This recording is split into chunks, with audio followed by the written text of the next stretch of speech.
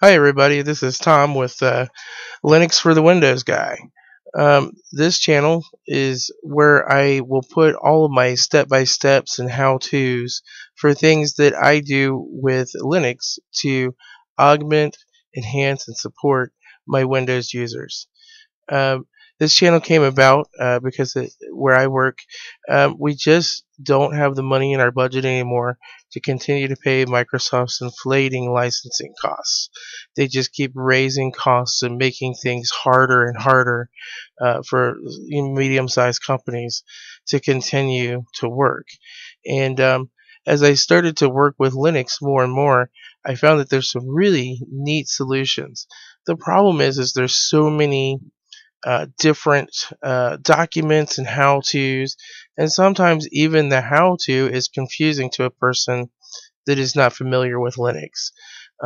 Sometimes when you go to ask questions on forums and places, the answer that they give you is more confusing than the question you had in the first place.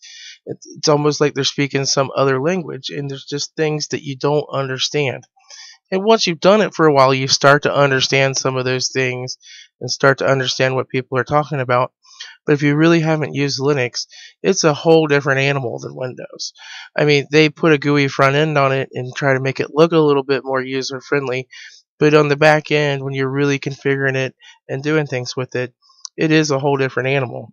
And I think a lot of times, many Windows guys like me, formerly I was a Novell guy, and then I became a Windows guy when Novell kind of dried up and went away.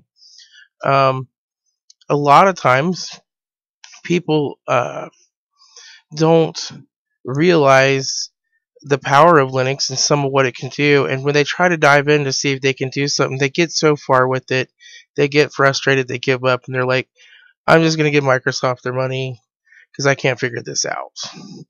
And a lot of the Linux Jedi, on these forums and stuff, it sometimes almost seems like they take pride in the fact that they're so smart and they know all these things, and they kind of give you like half answers or other things, and they don't give you the complete picture that you need to do these things. So my goal is to try to just do what I did, but do it in step-by-step processes that you can follow along with, and you can kind of duplicate my results.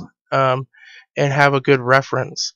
The other, that's the other half of this is Linux is very stable, very reliable. It doesn't break often. So a lot of times your Linux box may run for years and years before it has an issue or something that you need to update or fix or whatever.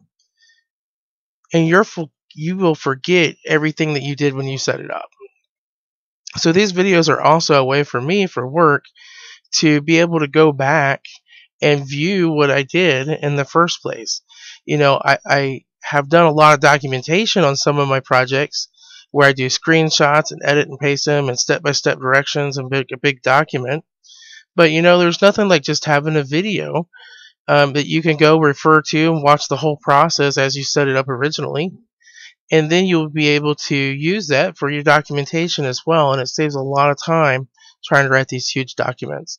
Although some documents are still necessary for quick references for regular processes that you do often.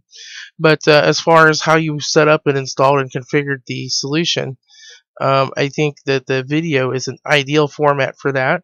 And just in the spirit of open source, you might as well share the knowledge you have with everybody else that may want to do similar solutions. So I hope you like my channel. Feel free to like and subscribe and ask questions. I'll answer them as best as I can. There is no stupid question. I realize that Linux can be intimidating for some Windows users. Linux Jedi are welcome to hang out here and participate in the discussions as well. A lot of my videos will have a lot of redundant information in them for your typical Linux Jedi, a lot of things they already know.